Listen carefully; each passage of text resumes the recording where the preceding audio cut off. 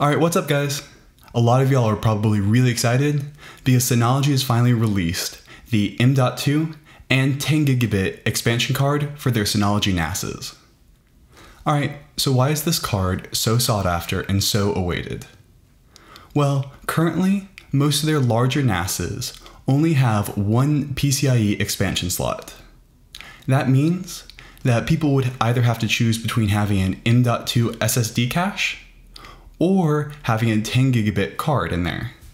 Because most of the larger models actually don't even come with 10 gigabit cards in them, which I've always found kind of weird. And so Synology kind of forced you into three separate categories if you needed to increase your performance. You could buy their M.2 add-in card, which would mean you would not be able to have a 10 gigabit card in there, but you could have an incredibly fast read-write cache in there. This was mostly for people who didn't need 10 gigabit, but could bond their 4 1 gigabit connections, because realistically they have a ton of people in an office, all hitting it, all having a bunch of random transactions on the NAS.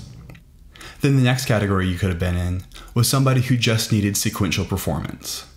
This is like if you have maybe one big transfer going on at once, and you really wanted the 10 gigabit card in there, so you would not be limited by the 120 megabytes per second that is capped by a 1 gigabit connection. And then the final category you could have been in was if you really needed both SSD caching and a 10 gigabit card. Well, in that case, you would have to start giving up actual drive bays to put in 2.5-inch SSDs, which still do not have that good of performance comparatively. And so Synology kind of forced you to compromise between these things. And so it actually took a really long time for this card to come out. And I actually think I know why. And so if you look at this card, it just so happens that it was released at the exact same time as Synology is releasing their own M.2 NVMe SSDs. And so you can kind of see there that they might have been waiting till they got the contract through and were able to start having a manufacturer producing Synology branded M.2 SSDs.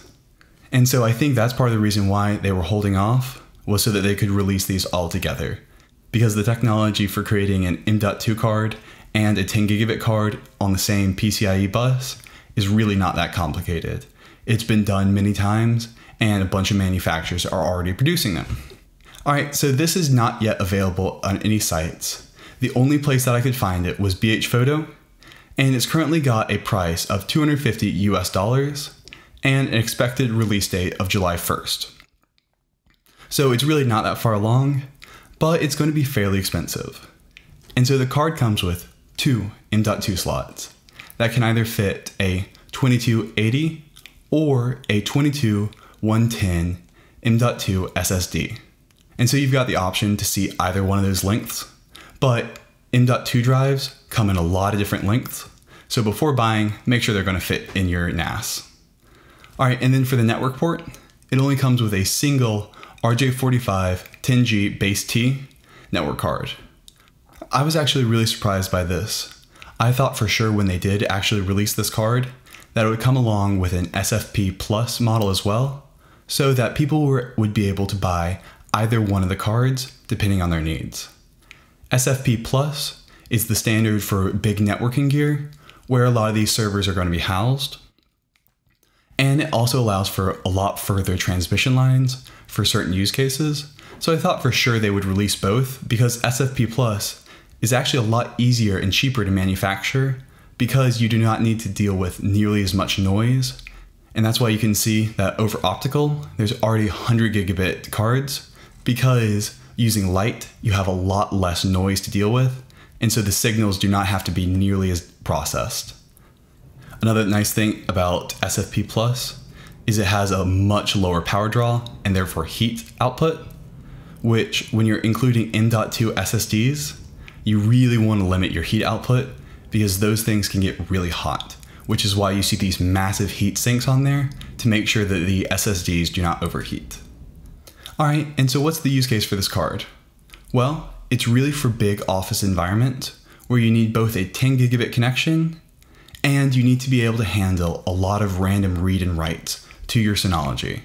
You basically use the RJ45 10 gigabit card to allow yourself up to 1.2 gigabytes per second transfer. That's optimal. I've not seen numbers that high. And you use the M.2 slots as an SSD cache. Since there's 2 of them, you can either set them up in a RAID 0 configuration, which is only read-only, or a RAID 1 configuration where they mirror each other for failover, where you can actually have a read-write cache. Though I would not recommend using a read-write cache right now. I've heard some horror stories about people losing data, and so I would recommend sticking with a read-only cache unless you have a really good use case for it. One thing you're not going to be able to do with this card, unless Synology fixes it in a software update, is use it as its own pool. Currently, you can only use M.2 SSDs as SSD caching on a Synology. There is no option to have a pure SSD pool using the M.2 slots, which I think is them really just protecting their own very expensive flash station line, because NVMe based M.2 SSDs can have insane performance, and 2 of them in a RAID 0 configuration could actually pretty easily rival 4 or 5 SSDs all rated together. And so I think they're protecting their more expensive lines from people just buying these cards and using them to get insane performance by forcing people up to the more expensive lines.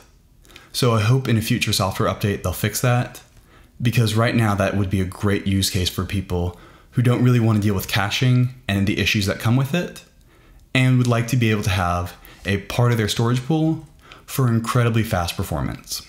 For me personally, I'm not planning on buying this card. I simply do not have a use case for it, because I've actually built out an R630 FreeNAS build with 4 SSDs in a RAID 0 configuration essentially, and it is incredibly fast, and I can use it for video editing. And so basically any of my high access files that I need are on there, and then for offloading, I stick it all on my Synology for long-term storage. So with that setup right now, I really don't have a place where I need this card, and I'm actually really excited they finally built out this card. I personally might not have a use case for it, but I know there's a lot of business cases where this would be an incredibly helpful thing, because it's going to finally allow for much higher IOPS for people who are having a lot of users accessing data and need to get over gigabit speeds for that. And so I really think this is mostly a business-based thing. Very few consumers are actually going to get any additional performance out of this, unless you're streaming about 70 different Plex libraries all at the same time. All right, well that's all I've got for you. Hope this was informative, and have a good one. Bye.